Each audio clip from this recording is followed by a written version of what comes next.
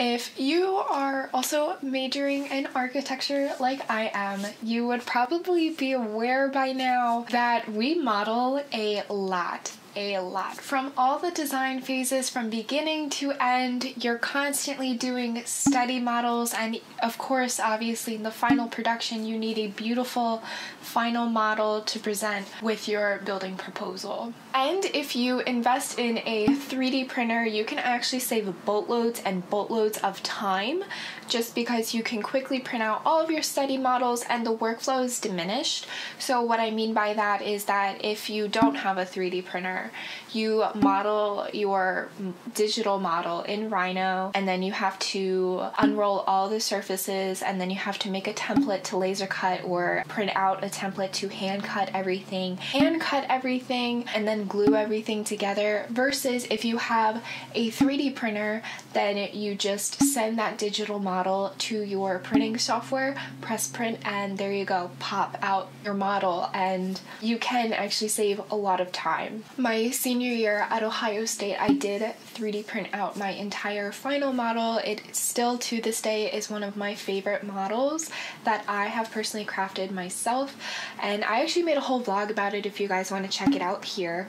I made it about a year ago, oh my gosh, but I love my 3D printer, and you can also use it for non-architecture related stuff too. So I'm a huge advocate for 3D printing, and I think it's really pushing architecture forward in a new direction that it's never actually been pushed in before. Regardless if you yourself own a 3D printer or not, I personally believe that by owning a 3D printer, a lot of the pain is released. Economically speaking, owning a 3D printer also can kind of save money here and there. My 3D printer, when I print something, it costs maybe like $2 here and there just because of the PLA filament. If you do buy a more expensive printer, the more you use it, the more you save. So here is a small list of 5 3D printers that I would recommend getting if you are a beginner or a new architecture student that would really like investing in a 3D printer. There's a lot out there on the market. I have actually had 2 3D printers. The first one I ended up returning just because it was so bad, it was awful. Okay, so let's just get right into the top 5.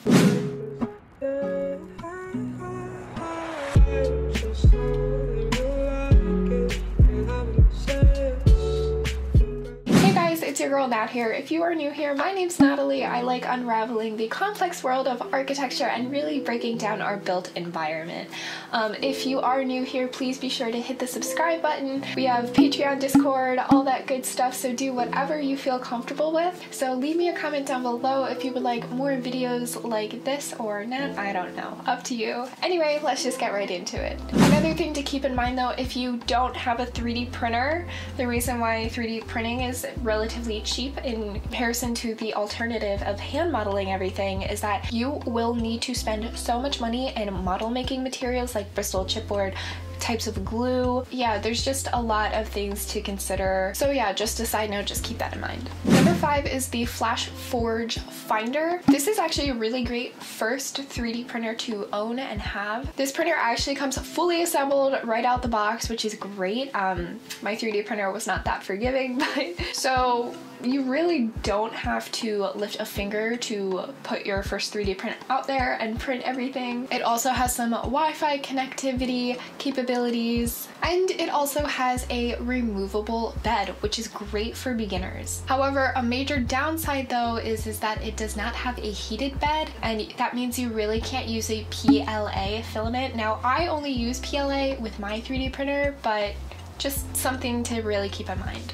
Number 4 is the Sidewinder. It honestly, the name itself sounds like a roller coaster. This is also another relatively cheap option and perfect for beginners. This one does have a heated bed, unlike the first, and has silent printing features. Now, I personally don't own this printer. My printer is actually relatively loud, so this is a great feature, especially if you live with roommates. Also, it does have a very nice, sleek appearance, which is great. Overall, this is a really great 3D printer to have, especially for beginners. Once again, relatively cheap, heated bed, always a plus. Number 3 is the MakerBot Replicator. Now, MakerBot, the company, has been producing so many 3D printers since they first really started coming out on the market. This model specifically is designed for architects and engineers, so it's a great option for you. It's really reliable and fast. I personally, once again, don't own this model, but my friend does, absolutely loves it. Actually, MakerBot is a great company because they also have an exclusive 3D online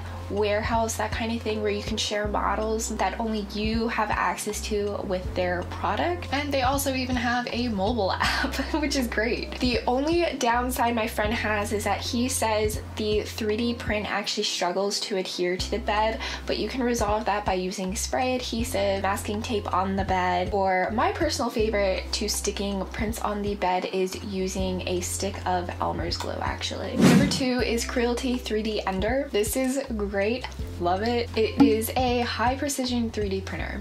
It really just produced really high quality prints, and of course the box comes with absolutely everything you need. They'll give you tools and instructions as to how to assemble it. Customer support too is also great, so if you have any questions about it, just reach out to them, they'll get right back to you. It also has a C magnet build plate on the bed. This build service plate is awesome. I actually had a C magnet bed with my first 3D printer that I had, and it was great. I loved it. I wish my printer has one now. My printer, which is actually number 1, has a glass plate, but more on that later. Just keep in mind, if you don't do your research before buying a 3D printer, a lot can go wrong with 3D printing. It's still relatively a new kind of technology, and we're still learning a lot about it. So if you don't do your research before, even on the company, not just the printer itself, a lot can go wrong, and making sure that you have high quality customer service is a really good thing to consider too. Number 1, and my 3D printer that I personally own, is the Creality CR10. This printer is just perfect for me. It meets all of my needs. Like I said, I owned one before this, returned that one, got this one, so much better. Love this printer. I did opt for the larger bed size just because you can print larger things. This printer also supports multiple filament types. I only use PLA though. Overall, the print quality is great. Love it so much, and it does have a glass plate, so like I mentioned before, I'll use spray adhesive or a Elmer's glue stick just to ensure that the print that I am printing adheres to the bed. A con though is that this bed does not have an auto leveling feature. The first one I owned that I returned did. This was great. I wish Creality did offer this in this printer just because it would like check off all the boxes for me. So how I personally auto level it though is I'll use a sticky note, and I will hand turn all of the wheels underneath the bed, and once the sticky note gently grazes the extruder, then I know that the bed is level for the extruder. Overall, when you are selecting a 3D printer, please do your research. So much can go wrong with a 3D printer, like so much, and I kind of went through it because I really had no direction and I didn't do my research beforehand. So just keep that in mind. Please do your research. Watching videos like this is a great way to do research. Please consider the print quality, price point, and how easy is it to use for beginners like yourself. And also, if you are an incoming freshman studying architecture at your undergraduate university, please heed my advice and hold off on buying a 3D printer. Majority of students will change their major in the United States. It's actually around 80%. They're really expensive. Just make sure that you yourself knows that architecture is in fact the major for you, and then I would recommend going through researching and then buying a 3D printer. I've seen a lot of articles where people are like, you need a 3D printer to start architecture school. That is not the case at all. I think they are just really trying to get your money. So just, you know, ease into it, lean into it. You will be a-okay, no worries. Anyway, that is it for today's video. I will leave links for all of the 3D printers that I mentioned in today's video off of Amazon, and I hope this was really helpful. I did get this question a couple times, so all right, well, until next time, love you guys.